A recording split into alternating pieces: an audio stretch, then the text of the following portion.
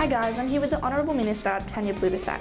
Now Tanya, this year's election's running really tight, and with the growing population, more new voters than ever are going to take part. How do you suggest that they choose their vote this year? Well, I think the most important thing is to take it seriously. Democracy really depends on every citizen of a nation taking their responsibility to choose very seriously. I go to a lot of schools, I have a lot to do with young people, and I don't normally tell them which party they should vote for, although obviously I think they should vote for my party. But the thing I always say is that it's really important to read the newspapers, get onto the party websites, talk to your friends, talk to people that you meet casually in the street about what our nation faces, what are the issues that would help them decide, and then look at what the parties are offering on those issues. Malcolm, this year's election is closer than ever, and with Australia's growing population rates, more first-time voters will take part than ever before. How do they choose who to vote for? Well, they should vote for the party and the candidates that they believe will deliver a future here in Australia that will offer them the greatest opportunities to realise their dreams. Now, I'm citizen Wentworth that I am that candidate, and I'm saying to all Australians that the Liberal Party and the National Parties are the coalition that can best deliver that. I think first-time voters and all voters, frankly, have got to look at the policies of the parties, but they've also got to look at the calibre of the candidates. You see, you can have a great policy, you might think is great, but if the men and women that are proposing to carry it out lack the competence, the character, the courage, the conviction to do it well, then the policy is not going to be much good. And I'm afraid what has been demonstrated to the dismay of many young people, especially that I speak to, who are idealistic. They are dismayed at the way in which the Rudd and Gillard government has walked away from so many big challenges, has shown itself to be lacking the courage of its convictions. You know, how they ask, could you be elected in 2007 on a platform of taking action to combat climate change, the greatest moral challenge of our times, and then walk away from it? It's pretty disappointing. And I think many young people will look at that and say that is not the calibre, the character of the men and women we want to lead our nation. To be part of office, you have to be a person of substance, yet why do so many politicians treat each other with little respect? Look, I think I don't think you have to. I think you can be courteous in your work and still make a point that you disagree with someone. But at the end of the day, there are some very important issues that we really fundamentally disagree with. I think sometimes we perhaps go a bit overboard with some of the personal comments, and that's usually not necessary. But you shouldn't expect politics to be completely bloodless either, because we believe very strongly. Personally, what's your favourite thing about Tony Abbott? I really struggle to think of a favourite thing. Too many to think of. Yes, that's not really my problem. No, look, I get on personally with him fine. I just don't agree with what he stands for. To be elected to office, you obviously have to be a person of much substance. So why is it that politicians seem to treat each other with little respect? I think we should all be more courteous to each other, but it is a contest, and I think sometimes politicians are harsher in their judgments of each other than is warranted. That's a fair criticism. And now, what's your favourite thing about Julia Gillard?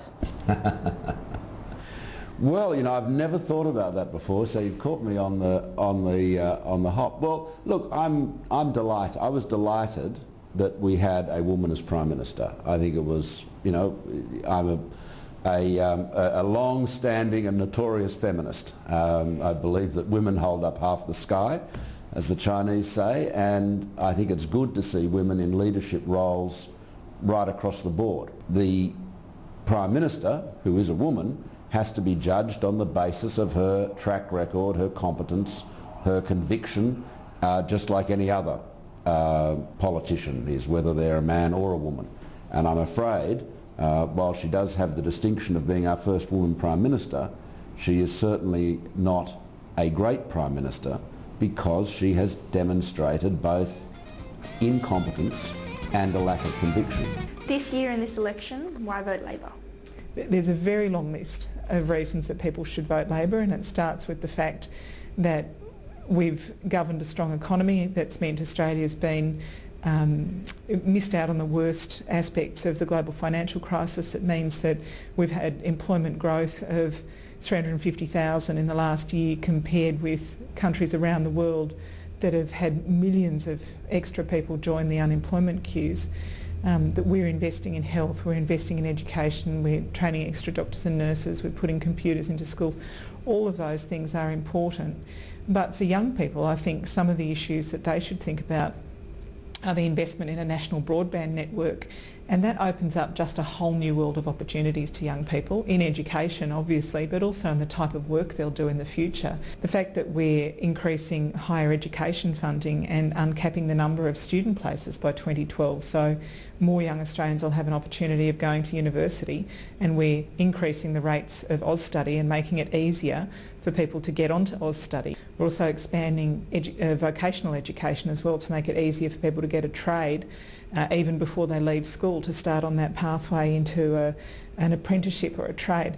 The work that we're doing on body image for young people and mental health programs like doubling of the Headspace centres around the country, which are targeted mental health programs for young people as well. There are a lot of great reasons for young people to vote Labor, but I don't ask them to take my word for it. What I think people should do is investigate that for themselves. They should look on the party websites, they should talk to their Member of Parliament, they should talk to the candidates in their local area and put that question to every candidate they meet and see the answers they get. Why should people vote for Liberal for 2010? Because what we offer you, what we offer all Australians, is a government that will restore respect, stability, security to the way our economy is managed and the way our country is governed. And above all, our philosophy, our view of the role of politics is not, as the Labor Party would say, having government at the centre of the economy. We believe that you are at the centre of the economy. Your dreams are what government should be enabling. Your ability to realise your ambitions is what government should be seeking to do. In other words, we believe in freedom. We believe that you know best how to chart the course of your life, and that we should be working to enable you to do your best. So that is why we are not in favour of a big new tax on the mining industry. We want to spend less and borrow less so that there is more scope for you to do your own thing, realise your own dreams, build your own businesses, develop your own ambitions in the way you best imagine them to be. We are really lucky in this country because we get the opportunity of choosing who governs us. There are countries all over the world where you don't have that opportunity. You don't get a say over how you're governed or who governs you, and I think it's a really precious right that people need to take seriously. Can you comment on the media's coverage of the election so far?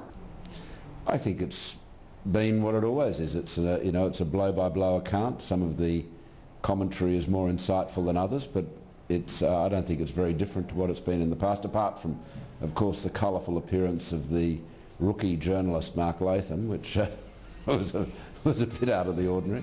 Are you brave enough to shake my hand? I'm happy to take it. I'm glad to hear it. Oh look, I don't think you can believe 100% of what you read in the newspapers. In fact, I take it all with a grain of salt, because when I'm involved in a story, I see that the reporting's not always 100% accurate. It's still important, I think, to read the papers and listen to the news. You get a flavour of what's going on. But if you can go beyond what you're reading in the mainstream media and actually do your own investigations, you'll get a much better idea of what's going on. Hey guys, this is Chief Political Correspondent Karen Middleton here at SBS. Karen, this election is fast approaching. How do you feel it compares to those in the past? It's crazy, this election. Everybody's using the word weird. It's a very unusual election campaign. There's not a lot of vision, there's not a lot of new policy. It's a lot of reducing things down to a battle between the two leaders, and a lot of journalists who've covered election campaigns in the past are all saying that they think this one's quite unusual. Being a political reporter, how do you go about finding your information and then deciding what's newsworthy? Aha, the great question. Well, a lot of information gets sent to us. We get press releases, we get phone calls from people, and there are events that are on.